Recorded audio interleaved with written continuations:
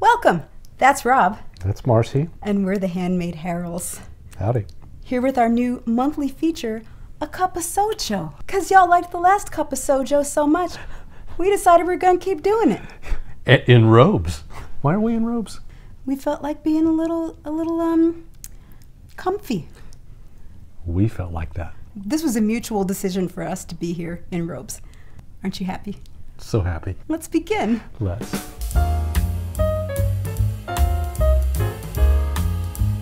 Let's start by talking hair, or lack thereof.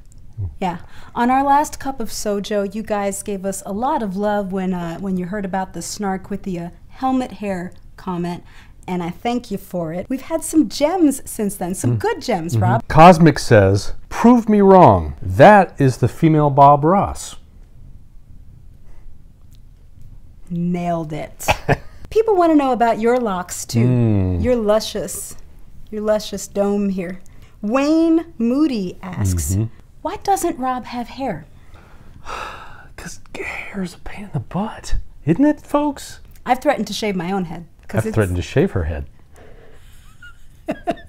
Maybe you should, because in Kevin Rhodes' book, Bald is Beautiful, Daddy Harriell reminds me of Patrick Stewart. Yes! Well, Kevin, make it so.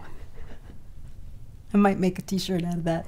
Twixie No wondered something here. I saw you in a Subway commercial. OMG, Una Baluna. Please tell me it was you and that I'm not doing drugs of which I have no knowledge. Are you doing drugs that you do have knowledge of? Oh, that's a good question. I didn't think that, but interesting that you posed that question. It just made, I was just wondering. It was me. You're not doing drugs of which you have no knowledge. Here's the correlation to hair. A lot of people here on YouTube have commented on that spot on a video that was put up by Patriots Nation, because the video, the ad involves Coach Bill Belichick. It does. Here's a little conversation that went on in the comments. Are you ready for this, Rob? I'm going to hold on to my seat. I'm going to give you a masterpiece theater reading, okay? I'm going to call these people Lewis and Pink, because they have a lot of numbers after I can't deal with saying all the numbers. Lewis says, another mixed race or black woman with the hair. Pink, what's wrong with her hair? I think it looks good. Who cares if she's mixed? Lewis, nothing wrong with her hair. If you haven't noticed, every black woman on TV and commercials now has that hair. Natural hair has become a stereotype that white marketers use on nearly every black woman. They're telling you how to wear your hair. Pink, what? I saw a few other commercials with black women. One had straight pressed hair and the other had her natural hair out. When you're in a commercial, you wear your hair a certain style. It's the same for white women too. So IDK what you mean. They are trying to tell us how to wear our own natural hair. I mean, at LOL, if it's not one thing, it's another. Bitching and complaining and can't be happy. Either way, it's always white people fault. Emoji with eyes raised to the heavens. I'm a black woman. BT dubs. Lewis, just an observation. Take notice sometime. I really have no idea what to make of that conversation. Well, it's just fascinating to me, because, I mean, you're saying that natural hair is a stereotype? I think that's what Lewis was saying. This is actually my hair and many people's hair, just as straight hair that you can run your hands through or cut into a 70s Farrah Fawcett. Farrah Fawcett. Ferret Fawcett. Ferret Fawcett. Ferret Fawcett? Ferret Fawcett is that is the best name for a ferret ever. Ferret Fawcett. Ferret Fawcett. I did wear my hair as I wanted to in that commercial. Right. Which is just as my hair is. Sometimes it's a little more frizzy, sometimes it's a little more curly, but it's just my hair. This little side note. I am a Razorbacks fan. Yes. I'm also a Steelers fan. Go Steelers. So Marcy working with Bill Belichick was painful. It was hard. Hard. It was hard for him. Except he was so sweet to her. Because I was on set. I was making sure everything was cool. Because we shot this in July in the middle of, this was like one of the first sets back. Yeah. During the pandemic. Right in the pandemic. So it was a little nerve-wracking. I was there to make sure things were safe. It was all good. He was so... And he was so sweet. Now, I can't hate you, Coach. I can't hate you anymore. He was delightful. I don't know what to do with myself. Coach. Cheers, Coach. Cheers, Coach. 7 and the littlest mew. 7 and the littlest mew. Yeah. Want to know more about hair care? You know Rob is Southern. He called that the bless you emoji. This is what I call the bless you emoji. Am I losing Southern points as a Texan? Uh-oh. Texan. Well, as an Arkansan, perhaps I'm not the best one to answer that question. Apparently there's a rivalry. My husband wondered how you condition your hair to get your curls so pretty with perfect corkscrews. I have actually had a lot of requests asking how I take care of my hair. So in some upcoming videos, I'm going to be showing you what I do with my hair. And if you decide that you've had enough of hair, I'll show you how I do my hair. I think we should do a joint hair thing. Why not? Completely. Mine takes about 2 minutes. Is that true? Maybe less. I've been to the salon in 2020 several times. It's the Salon du Rob.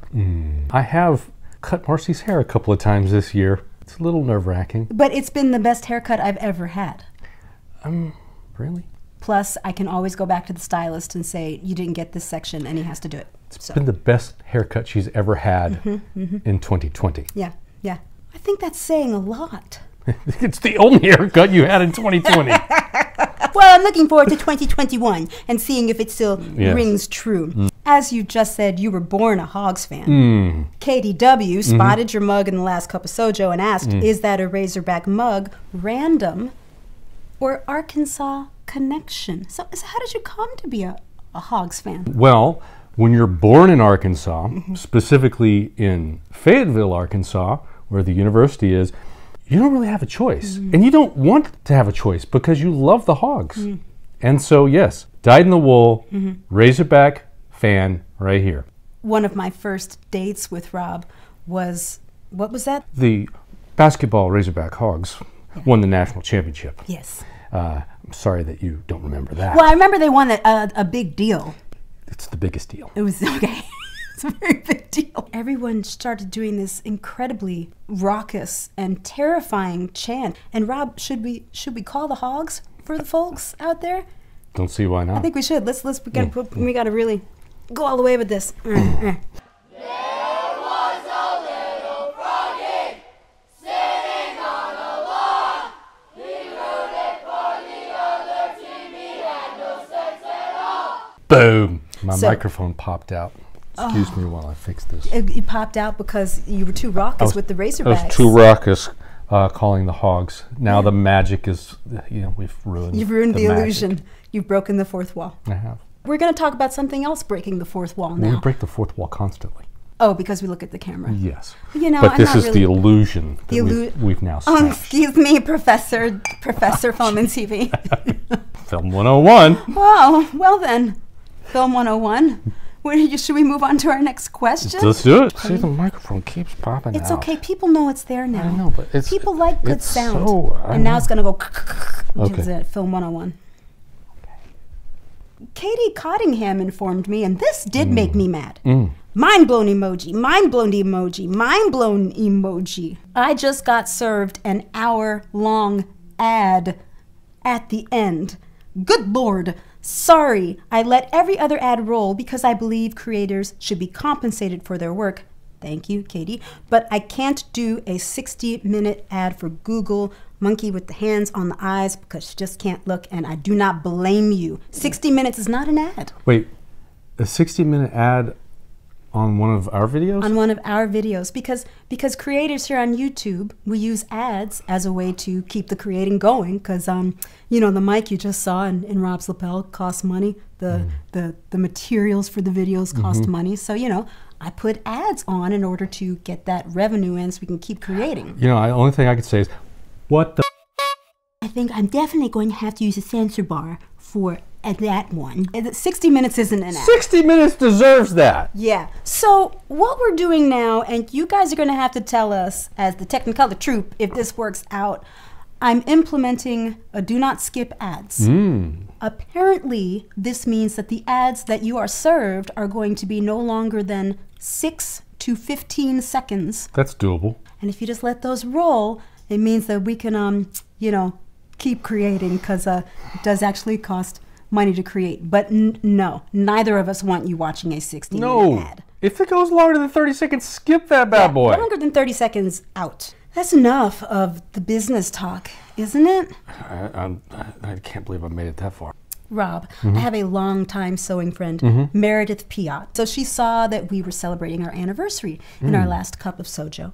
And she wants to know, what anniversary is it? Well. But before you answer that, we're going to take a quick ad break. Chuck, can you just roll that quick ad for us? Do not serve a 60-minute ad, Chuck. Do not. I will come for you, Chuck.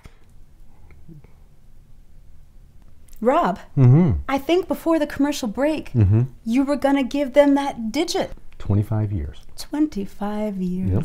Sidebar, somebody on Wikipedia keeps going into the page and deleting the fact that we're married. Questioning it, really. Somebody doesn't want you to be married to me. I don't know who that is. Or vice versa. Maybe we can address some other questions here about masks. I don't know what you mean by masks. Ellen Peffer says, I actually haven't made any masks. My daughter says they are fashion accessories. End of questions. I approve of that statement. That's all there is, right? Yeah. Oh, yeah. Okay. So let's just share a few tips for the Technicolor troupe. What do you say? What, tips from other people about that? Yes. Yes, let's do that. Tanya Treziz says, y'all are so fun. Hey, thank you. I wanted to say that I use Filty material as the inner layer of any mask. It's N95 equivalent material, and it's a lot easier to breathe through than several layers of fabric. Fun fact, when the pandemic first started in New York, I heard that vacuum cleaner bags worked as a good mask filter. And so I cut up one of our brand new vacuum filter bags and then found out it was not the right type to breathe through because it had little particles in it that made me start to cough, which of course made me think that I caught the COVID. Fun. So I'm kind of into just straight up cotton for my masks after that little escapade, but I have heard that Filty is acceptable, and do you? People are also still wondering how to size these for kiddos. And fellow creator Timothy Totten, who has been rocking the mask videos, has got some advice for smaller masks.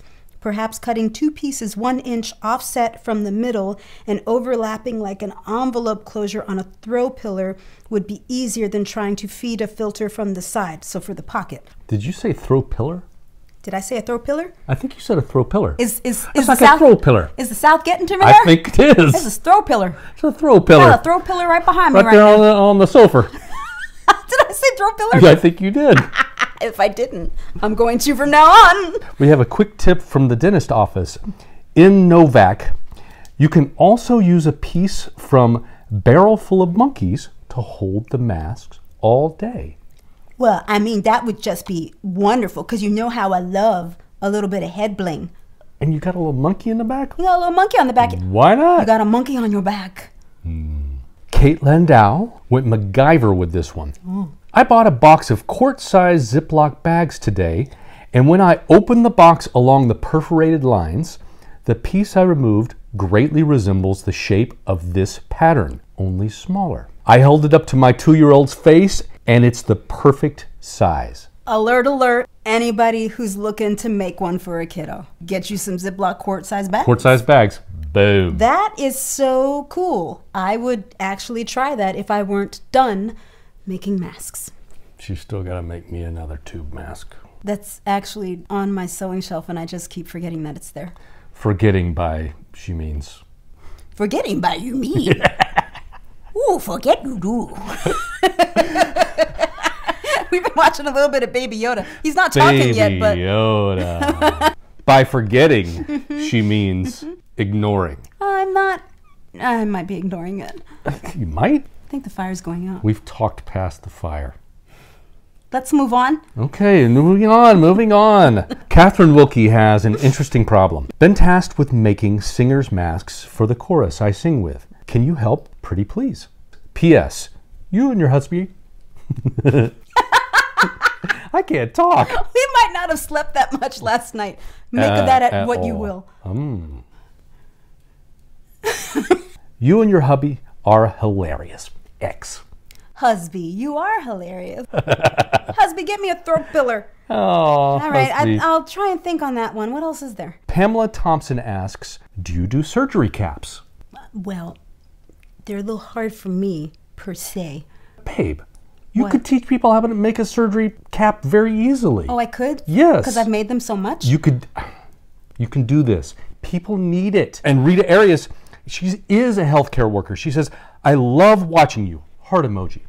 That's nice. I would love to learn to sew scrub caps as they are in short supply as well. I don't have as beautiful hair as yours, but it's long enough to keep it covered. Well, first of all, I'm sure her hair is beautiful. I'm sure it is. And she's a healthcare worker, so I kind of can't say no. No, you can't. The healthcare workers, they're kicking ass, You are people.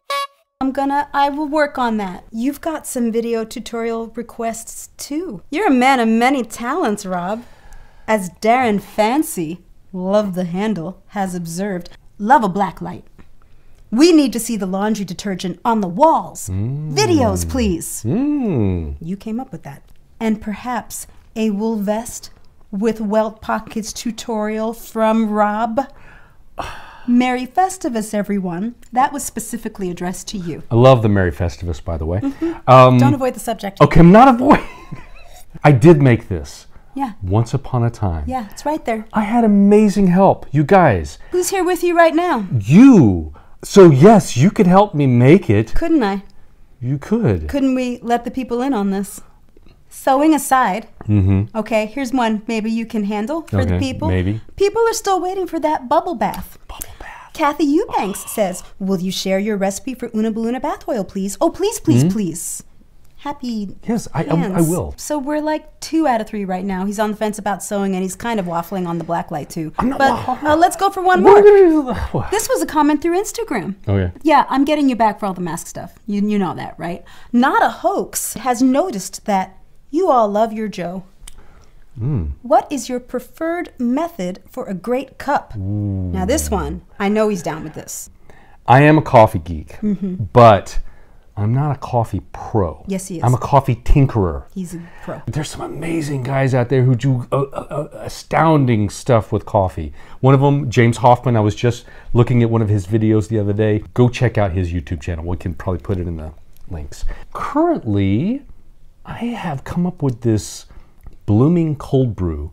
Blooming cold brew. Blooming cold brew. So I guess I could teach people how to make that. It's really good, y'all. And you've told me it's easy, though it looks like a lot of steps to me. Well, it is steps, but you can't mess it up. Okay. But here's the other thing. Yeah. If you like your coffee currently, I'm a coffee geek, not a coffee snob. So enjoy your coffee how you want to. But I'll teach people if they want to know. This is true. This is a very good point. He's a coffee geek, not a coffee snob. He wants people to enjoy their coffee the way they want to enjoy it. All right, so we know he's into the coffee. We've got some shout outs from our latest video, which was the blinged up shrug video. Smartistic Studio says, where do you buy most of your fabrics? Well, I'm happy to talk fabric. This is going to be like Rob talking about coffee. All of the fabrics in that last video came from Madame Joanne Fabrics, also known as Joanne's. Nice. Joanne rocked it the last time I was there. And they were very sweet last time we were there. They were very sweet. We met a fan of the channel, a mother and daughter duo, superstar mom and her rock star daughter, Layla. I met them in the cutting line at Joanne's, and the story she told me was so incredible that I was left speechless, and then they called me to the cutting table. I'm sorry that we didn't get to chat more. I hope I see you again at the Joanne's, because I'm going back to the Joanne's because they had some good fabric last time. And your story really moved me. Yeah, it was awesome. I wish I was there to meet you guys. Yeah, he was waiting outside in the car because he was chauffeuring me around that day. I was. Oh, very sweet. Yeah. Deborah Hartman says, wow, beautiful. Wish I was young and could wear that and had someplace fancy to go. Deborah, no matter what age you are, you can wear that bling. I wore that right here in front of the fire when it had flames the other day. Princess Pamela's World says, okay, I love the shrug, but where them slippers from? You make them? Is there a vid? Well, the slippers she's referencing are these slippers. And I think it would be really fun to make a pair of these slippers. So yes, Princess Pamela, there is a video coming. In fact, Rob doesn't know it yet, but he will be accompanying, yes, me to the Joann's to pick out fabric for these slippers. So we're gonna do that together. Oh, sounds good. We've got a new commenter on the channel, Rob. His name is Robert D. Robert D. Who could that be? Who could that be? Could that possibly be part of those little knife thingies in danger stocking are twine cutters. We used to wear them at the newspaper distributor where I worked many years ago to cut the twine around the newspaper bundles. Does anyone remember what newspapers were? I remember what newspapers were, Robert D., because I used to accompany you. What is that word? Accompany you on your newspaper route every Saturday. Every time we talk to Robert D. Every time we talk to Robert D., I learned something. I had no idea about that. That's very, very cool. Robert D. is a font of information. Yeah. Well, Robert Logan has a reply to our shrug video as well. No longer sharp. Related to mundane tasks. I can so relate. That sounded like a haiku. Doesn't it? It does. He's kind of a writer. Kind of. I think he is. So he's referencing my older scissors. He has more to say, though. Cautionary tale for Rob? Better keep bringing the wood. Ooh. Truer words were never spoken. And with that, I think, babe, you're gonna need to bring some wood to that fire. We've talked it clean out. Time to get the wood. Time to get the wood out. Wow, you really brought the wood. I always do. Peace out, everybody. Emphasis on peace. And Happy New Year.